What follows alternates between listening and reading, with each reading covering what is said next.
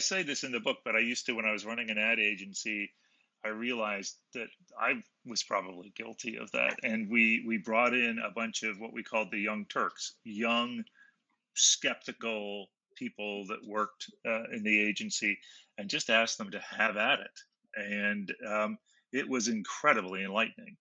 You think you can see the other side, the alternative ways forward, but when you have people that are not like you coming up with a much broader range and a much more forceful argument for those directions, it's just a completely different Yeah. world. But in so many organizations, that is just not encouraged. It's you can't stick your neck out like that.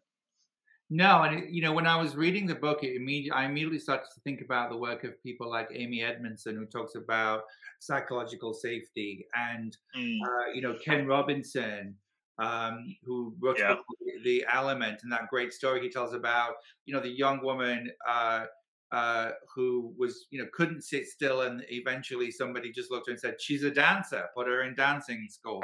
Put her in dance school." And then yeah, she yeah. thrived and became a famous ballerina. Um, there's it sort of seems to go back to not just leaders, but parenting and education as well.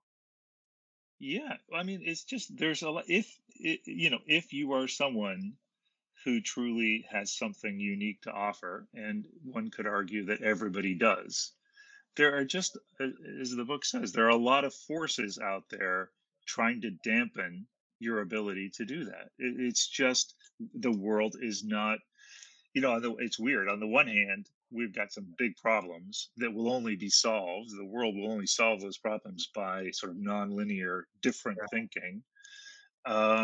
Yet we're trying to squeeze the difference out.